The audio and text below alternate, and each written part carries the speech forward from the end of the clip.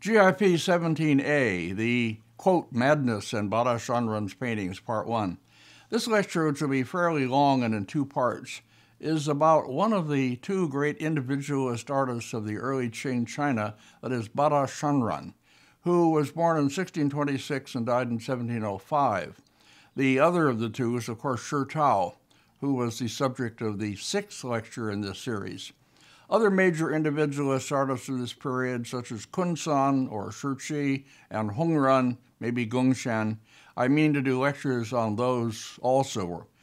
Bada Shanran means something like 8 great mountains and mountain man. And it's one of the names that he took for himself. His proper name was Zhu Da. Like Shi Tao, he was a distant member of the Ming imperial family, the Zhus. And his life was put in jeopardy after the fall of the Ming in 1634 while he was still a child, since the conquering Manchus suspected all surviving members of the imperial clan as of possible subversion, efforts to restore the fallen dynasty. So both artists became Buddhist monks, and they both took new names. Zhu Da left his ancestral home in Nanchang, Jiangxi province, and he became a Buddhist monk and eventually the abbot of a temple. In 1630, upset by the departure of his principal patron, he went mad, or he pretended madness. Prominent people in China sometimes do this just to avoid punishment. The question of whether he was really mad or pretending madness is a large and unsolved one in Bada Shanran studies, and is part of the subject of my lecture. Next, first image, please. One of the leading scholars of Bada Shanran studies was Wang Fengyu, whom I've introduced before in my lectures. I knew him first as Fred Wang, a Yale professor, who, among other things, was working on a computer program that could compose Chinese classical-style poetry on its own. Good meter and rhyme, that is, even if very short on good sense. He was also a collector of paintings, especially those by two artists, Qi Baishi and Bada Shanran. After his death, his entire Bada collection went to the Freer Gallery as a gift from his family. But his Bada studies culminated in 1989 with an exhibition that he organized with Dick Barnhart, seen with him here, and a catalog in which Wang Fengyu wrote a very valuable biographical essay on the artist, while Dick contributed one about his paintings as the art historian of the pair. The exhibition, shown first at Yale University, was also shown in San Francisco at the Asian Art Museum, and I conducted a graduate seminar in which, among other things, I tried to collect all the available reproductions of his works and catalog them into more or less datable order, and studied them in this way with my students. But this was after the great International Bada Shanran Symposium that took place in Nanchang, presumably Bada's birthplace, in October 1986. Next. Wang Fengyu is seen here again with myself and others in a different symposium that happened later. I can't unfortunately show you any photos of the 1986 Bada Shanran Symposium and its participants because I didn't make any. I made hundreds of slides of the great exhibition of his paintings held at the Qingyunpu, a Taoist temple outside the city that was believed to have been where he lived. But that turned out to be based on a perhaps mistaken identification of him with a certain Zhu Daolong, who had been a monk at that temple. I'm not going to try to relate the arguments about Bada's association with that temple and with Nanchang. They are too complex, and you can read them elsewhere. We were taken to see a local opera based on Bada's life, much fictionalized. We were taken also to a recreation of his supposed home at the Qingyunpu, where one could look through a window to see his study. The Chinese are fond of such recreations, just as the Japanese insist on preserving the originals of historic places and objects. A statue of Bada, based on a portrait that I'll show later, stands nearby. Next. One famous and fascinating scholar who came to the symposium was Rao Zhengyi, whom I had come to know from previous symposia and meetings, and who always had original and important contributions to make. It was he who, after we had been taken on a tour of the city, made an academic joke that broke everybody up. A certain bridge we had gone over had on it the 4 bronze characters for Ba Yi Da Chiao, 8-1 Great Bridge, presumably commemorating some local political event that happened on the 1st of the 8th month, Ba Yi. Rao Zhengyi's proposal was that they switch the 2nd and 3rd characters so that it would read Bada Yi Chao, or 1 Bada Shanran Bridge. Good joke. Good jokes like that sometimes stick in the mind long after one has forgotten most of the scholarly papers, or at least that's true of me. Next. My paper written for this symposium, titled The Madness in Bada Shanran's Paintings, was translated into Chinese by my grad students and delivered at the symposium by my good friend blank. His name escapes me. It'll come back, but anyway. He taught Chinese art history at the Nanjing Painting Academy. He's the far left figure in this group photo taken on one of my visits to Nanjing. But my paper was so long and difficult, with lots of foreign names and hard words in it, that he eventually broke down and couldn't continue. And, next please, my younger colleague Wan Fong saved the day by taking up the manuscript and continuing to read it, doing some abbreviating as he went along. It was very late at night. I was grateful to him for doing this, and I still am. Next. After the symposium, a few of us were taken on a trip by van to Mount Lu, north of Nanchang, closer to the Yangtze River. This is a photo taken from the top of Mount Lu. I showed some of these at the end of my 3rd PRV lecture. Well, looking out over the river, as I say. With me on that trip were my good friend Takehiro Shindo and a Japanese girlfriend of his. He's the figure at right in this photo, which was taken after a different symposium, the one on Hongran. Next, one of the good guys, Danny Goldstein. He and his wife Hillary are psychiatrists at the Berkeley Therapy Institute, and they are both old friends and generous benefactors. He's helped me and my daughter Sarah in numerous ways, and I've had lots of great dinners and parties at his house and stayed in their guest house with Xingran and our boys. Anyway, while the Bada Shanran Symposium was on in San Francisco, I took him on a tour of it and also gave him some readings on Bada, and especially on the problem of his madness, asking him to prepare to talk to my seminar about this. He did, having the whole seminar to a dinner and talking with us and answering questions afterwards. I'll come back to Danny and his talk later in this lecture. Next. I begin my article by giving the evidence for Bada's so-called madness. And note, please, that in my lecture title and in my article, I always put this word madness in quotation marks, leaving open the question of whether or not he was really mad, whatever that means, as a question ultimately beyond resolution. The portrait of him at right was painted in 1674, when he was about 48. Among the inscriptions on it is a very revealing one by Bada himself. He was still a monk, as seen here, but a few years after this was painted, he gave up his Buddhist monkhood and lived as a secular painter for the rest of his life. He put a sign reading "dumb," that is, not speaking, on his door and never spoke again, only laughing and crying and waving his arms and behaving irrationally. But, as I say, we can't be sure whether he was truly mad or only acting mad. I discussed this question at some length in the opening section of my article, giving the evidence or indications that point in both directions, and concluding that his, quote, his derangement was too severe and lasting to be dismissed entirely as theatrical madness. The enactment of madness, moreover, I go on, could surely have aggravated whatever instability afflicted him already. As writers of Hamlet have pointed out, prolonged pretending of madness is, in effect, being mad, end quote. I wrote that at a time when we had living in our basement apartment a grad student in English Lit, a friend of Sarah's, who was writing about the madness in Hamlet and other Shakespearean characters, while teetering dangerously on the edge of madness himself, aggravated by drug use. Next. Later in my paper, in the final section, I discuss questions of mad artists as they have been dealt with in the West, notably in the 1922 book by the German psychotherapist Hans Prinzhorn, with the German title translatable as something like Artistry of the Mentally Ill. I also cite a book by Karl Jaspers, also published in 1922, titled Strindberg and Van Gogh, however you pronounce it, in which he describes two kinds of relationships between madness and artistic production.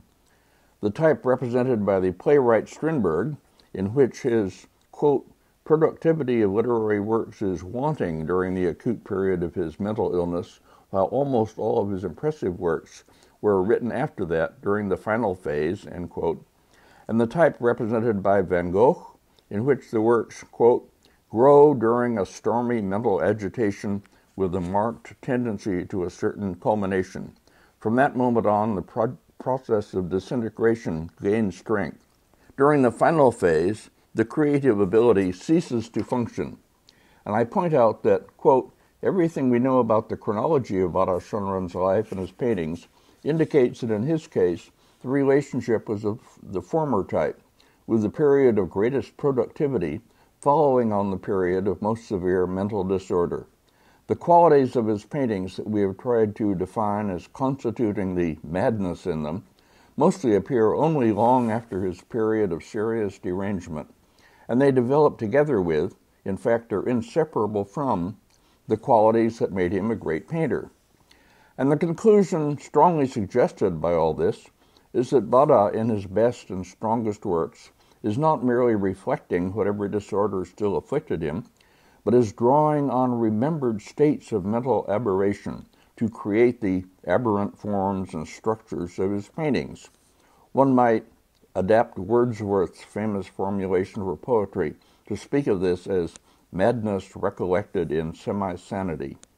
We should not read the paintings, then, as symptoms of a mind incapable of tighter control, but as creations of a mind deliberately opened to unfamiliar areas of human experience and able to impress something of the character of that experience on other minds through the power of artistic images, end quote.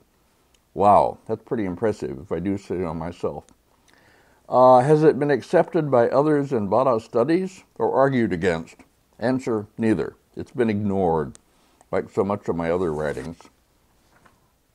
A woman student of Dick Barnhart's published an article citing mine as wrong-headed, but misquoting it, leaving out the quotation marks around madness in my title and sentences, and generally missing the point. I had to write a response to be published in the next issue of Archives, edited by Dick Barnhart, gently setting her right. She now teaches Chinese art history in one of our great universities. Next, please. I have a long paragraph on types of madness in artists from the late 15th century, when artists like Wu Wei, Wu Xiaoxian, quote, adopted stances of professional madness that gave them a privileged position in the society, exempting them from certain normal requirements of conformity and allowing them to project attractive bohemian personae.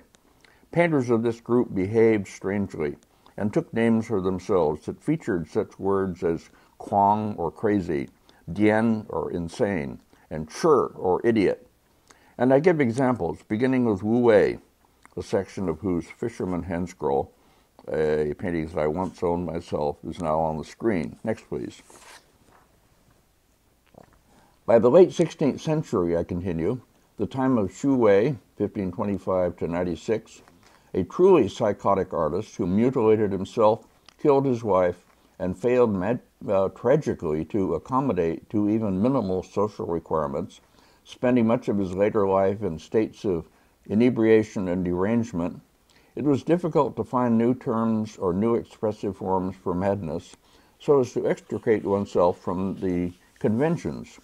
Xu Wei, in fact, for all his brilliant originality, conforms in some respects to the patterns set by his professionally mad predecessors. The subject he paints and the ways in which he portrays them are not in themselves especially strange. It is only in the vehemence and the unrestraint of his brushwork that we can sense some formal counterpart to his recorded madness. I'm showing first a section of a scroll of landscape with figures, and then one section of his great hand scroll of fruits and flowers in the Nanjing Museum. We'll have a separate lecture on Xu Wei. Next.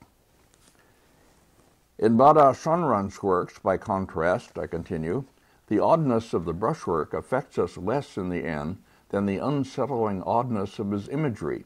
He has found, that is, a way around the conventions. We will consider these two aspects of Bada's paintings in succession. In this lecture, I'll be showing more works by Bada than I could in the published paper, and abbreviating the text of the paper, so those of you who are seriously interested in the subject can still read the paper. The text of it, without any illustrations, can be found on my website, jamescahill.info, as CLP12. Here is one of Bada's odd album leaves, in which he puts together imagery that is ordinarily kept separate in Chinese painting. A quail, which also stands on one leg as if off balance and looks upward, as creatures in Bada's paintings commonly do, and is accompanied by two small fish. The Yale student who misquoted my paper in trying to criticize it was herself making an argument for interpreting one of Bada's paintings of this kind in the light of an early text by a Zhou period philosopher, as I recall, that similarly juxtaposed odd creatures.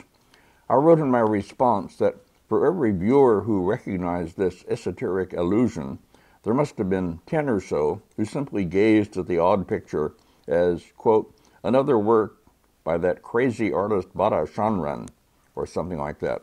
And I still believe that. Next. Bada's earliest works, the 1660 album in the National Palace Museum, Taipei, and a few others with the same signature, are relatively ordinary in their subjects. Their oddness is chiefly in their composition, and especially in the device of pushing the object portrayed to the edge or even beyond the frame, so that only part of it is seen. It's as though someone had made a photograph while aiming the camera in slightly the wrong direction. Another oddity is Bada's use of rectilinear stalks and branches to divide the composition geometrically into interesting shapes. These compositional devices are rarely seen in earlier painting, but are common in Bada's. Next.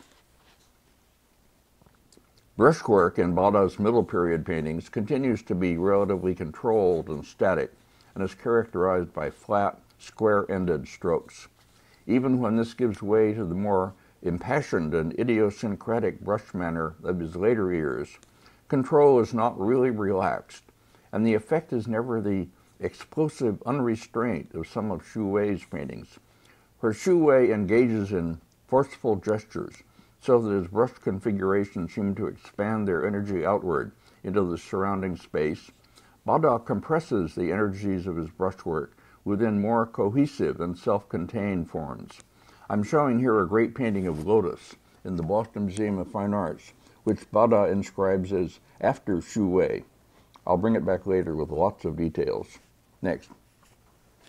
In the later works, these tend to be more rounded forms, and in the landscapes, such as this one in the Stockholm Museum, they are often bulbous, as though distended by pressure from within. I'll show a few more landscapes and details from landscapes by Bada to illustrate this point later. The tension between activated, uncouth brushstrokes, which in extreme cases attain the quality that one writer has called brush delirium, and the contours or edges that enclose them and prevent the release of the forces they generate, is a significant source of the power of some of Bada's best works. And it's an effect that we inevitably associate with what we read about his repressed psychological state, his inability or unwillingness to express his thoughts and emotions in speech, the sense of pent-up passions felt by those who met him. This is in contrast to Xu Wei's unrestrained outbursts of violent and destructive actions, and the fervent, more accessible expressiveness of Xu's writings. The contrast is between two very different personalities, and it appears to be reflected in their paintings. For Xu Wei is typically a sense of exuberance and release that we feel. For Bada, a powerful urge to expression working against equally powerful constraints. Quote, in his innermost being, he was at once wildly ebullient and melancholy, writes his contemporary Xiao Chongheng about him. Quote, in addition to this, he was unable to relax and seemed like a river bubbling up from a spring that is blocked by a large stone, or like a fire smothered with wet wool. Thus deprived of an outlet, he would start raving at one moment and fall silent the next, end quote. Next. Continuing with Bada's compositional oddities, he constructs compositions in which solids cannot easily be distinguished from voids. Spatial relationships are unclear, and the function of contour lines ambiguous. He will distort the scale so that a huge lotus is made to tower like a tree over a dwarfed water bird. Next. He will shift suddenly the relationship of viewer to subject, so that after observing two birds and a bare tree close up in the first half of a hand scroll, we find ourselves abruptly looking at a landscape from a distance in the second half, with no softening transition between. Next. Creatures in Bada's paintings often look upward, as if apprehensively, fearful of some danger from above, like Chicken Little in our fairy tale, afraid that the sky is falling down. Next. Birds and fish make up the most common subjects in Bada's paintings, apart from his landscapes. And if we ask what these have in common as motifs in art, the answer is that both represent the concept of freedom. Neither birds nor fish are restricted by gravity to lateral movement on the Earth's surface, as are animals and humans. Both fish and birds move fluidly in three-dimensional worlds, darting up and down or sideward at will, in a state of perfect union with their unbounded environments. The dream of escaping the confines of earthbound existence by becoming a bird or a fish is a constant among human fantasies, and traditional pictures of these subjects played on that universal dream. Bada Shanran, whose personal situation made the wish for escape especially poignant, evokes the ideal in many of his pictures only to undermine it. For his creatures, as for himself, there is no congenial environment and no way out. Next. The birds are usually roosting or sleeping or otherwise grounded, and often seem oddly heavy, exhibiting no inclination to take wing. The fish sometimes appear motionless and sullen, as if pondering some predatory action. Bada's creatures, that is, appear charged with attitudes and emotions that one doesn't ordinarily attribute to birds and animals. Next. Comparison with Sung period portrayals of the same subjects is revealing, where a quail in a Sung painting exists in an unconscious rapport with its surroundings, as seen in this one by the Sun and Sung Academy master Lian Zhong. Bada's quails are somehow ill at ease and apprehensive as they look upward at the overhanging bank. Next.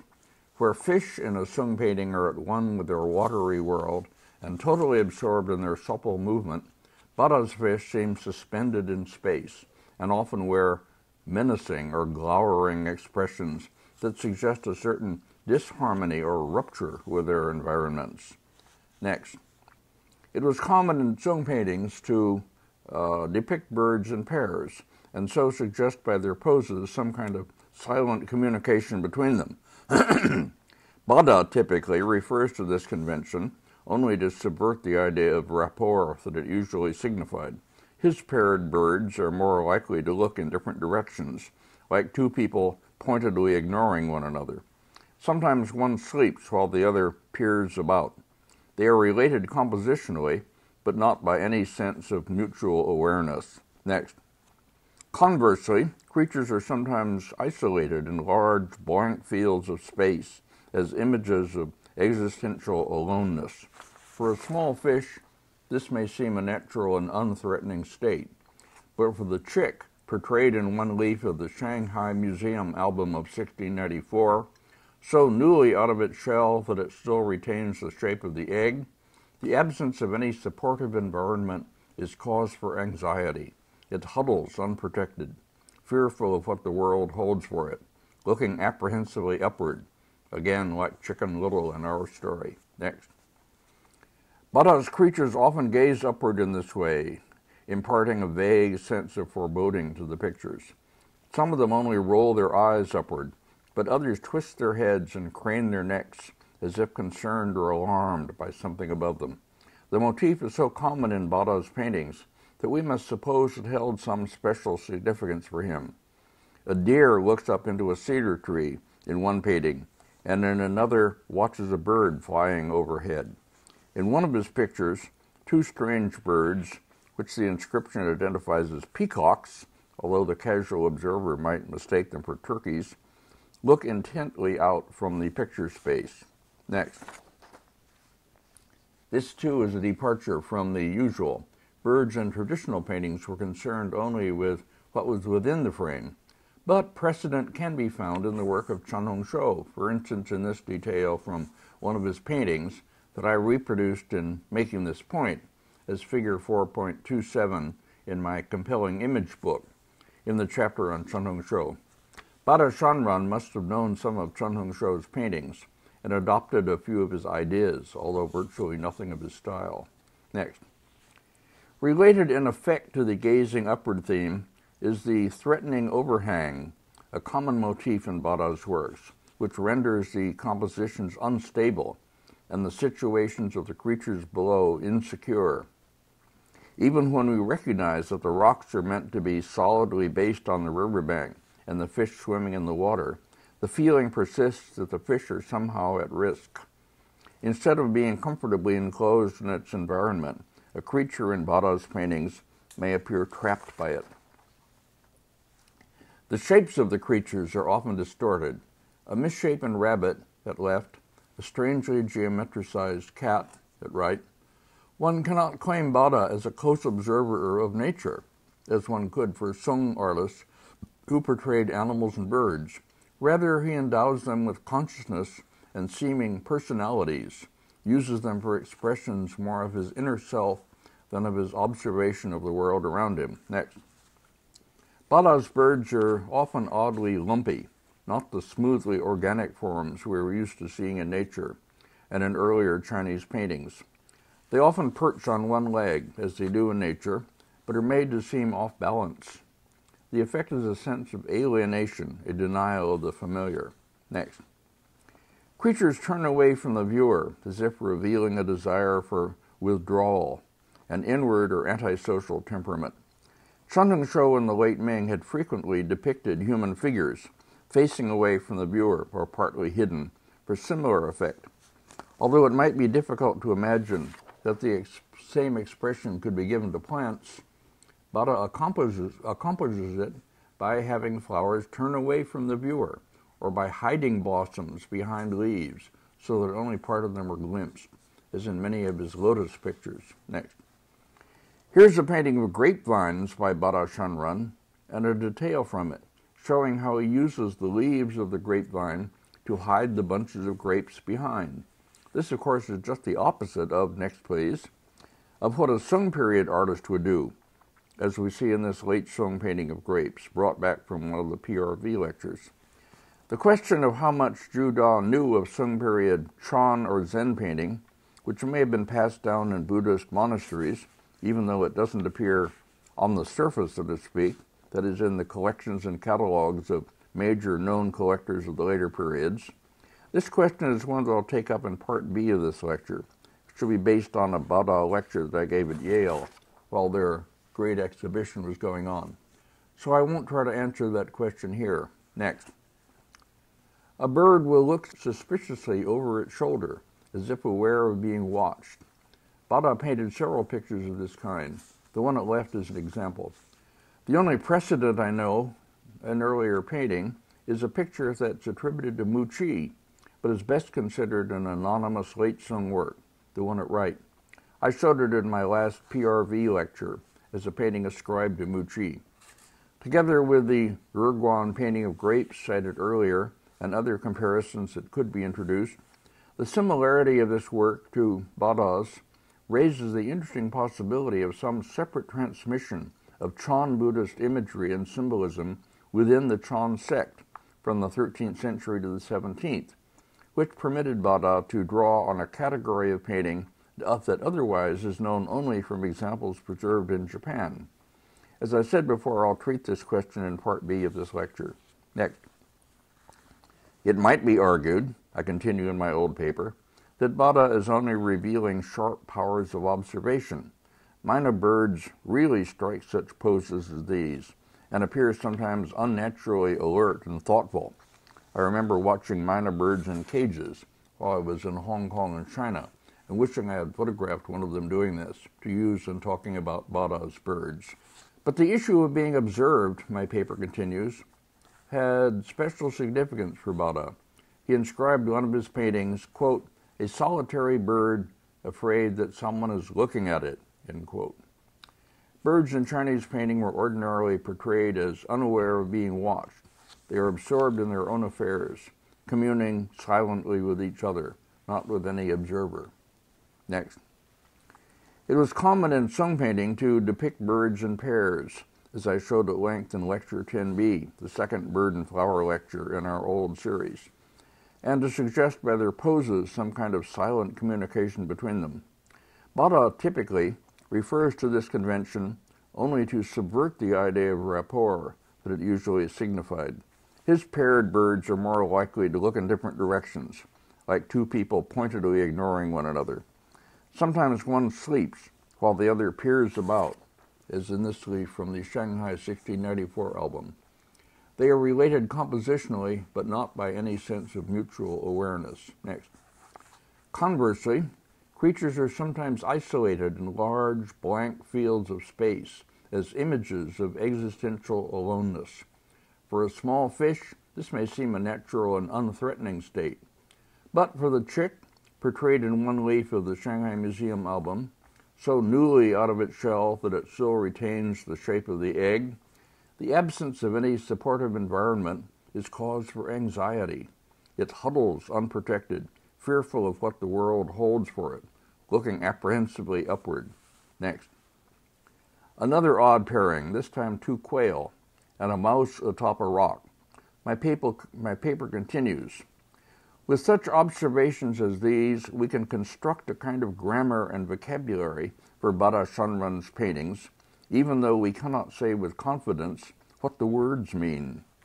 And we can identify tentatively the issues that his paintings raise: freedom versus constraints, alienation versus adjustment, inwardness versus sociability, a relationship of harmony or disharmony with the surrounding world, the oppressiveness of consciousness, the possibility of communication and obstacles to it. All these seem congruent with Bada's own predicament. So, to return to our original question, what is there of madness in all this? Isn't it instead just a matter of a highly original mode of expression, conveying deeply felt emotions? Before attempting an answer to that question, let us consider one last aspect of Bada's paintings, their unorthodox compounding of subjects. Chinese artists and their audiences had reached general agreement over the centuries, not only about what subjects were suitable for painting, but also about how these were to be combined, cranes with pine trees, quail with grain, and so forth. But in this again, Bada refuses to abide by the rules and invents odd juxtapositions of images. Next. Quail can be combined with fish, as we saw before. An eagle, which had often been portrayed about to strike a smaller bird or a rabbit, appears in Bada's painting looking down at a crab. Birds of different species that do not seem to belong together are nevertheless placed together, like strangers who have nothing in common and feel uncomfortable in each other's company. Next. The juxtapositions can take the form of visual puns, as when a bird roosts on a stone that looks like an oversized egg, or a full moon or a mooncake is made to echo the shape of a melon. But these are exceptions. Bada's purposes are not usually so penetrable or so innocuous. Next. When the individual motifs have well-established meanings, as in a picture of hibiscus, lotus, and chrysanthemums, the knowledgeable viewer attempts to interrelate them and make sense of the combination. And when this proves impossible, the effect is subtly unsettling. Bada is constantly drawing on the long-established expectations of Chinese painting viewers and then working against them. Historians of Western art can think of parallels in European painting of the later period, or by aberrant artists such as Goya or Van Gogh. Next. Bada's hand-scroll compositions in particular present as they unroll strange surprises, aberrations of pictorial syntax. One that begins with swimming fish, ends with sleeping ducks. A painting of lotus and other flowers unexpectedly introduces a cat sleeping on a rock. One that features lotus and small birds in the first half presents a duck and a banana palm in the second. Examples could be multiplied. One is reminded of Bada's poems, which similarly force inexplicable leaps upon the viewer, or upon the reader, I mean, one line failing to lead to another in any normal discursive way. Next.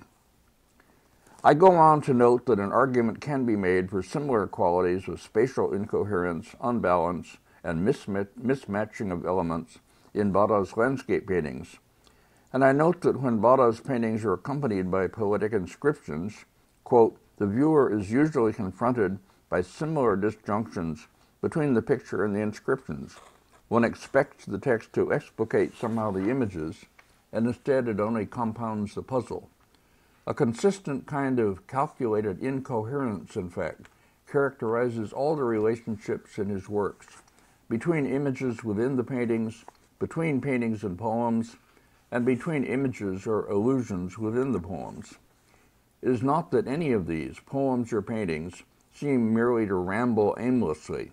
The juxtapositions, like the images themselves, appear loaded with significance, so that one is led to search for intelligible meaning and fails to find it.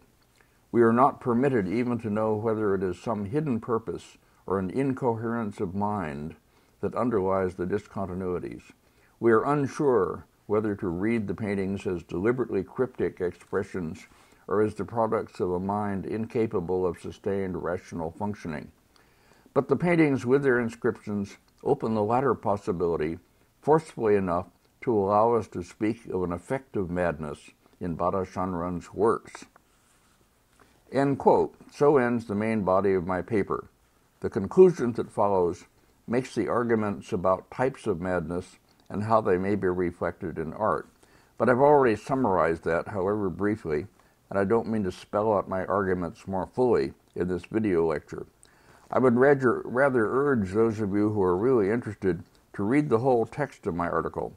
You can find it unillustrated as CLP12 on my website, jamescahill.info, or you can look up the original publication of it, which was in the journal Asian Cultural Studies, published by Tokyo International University as Tokyo Kokusai Daigaku, issue number 17 for March 1989, pages 119 to 43. Next.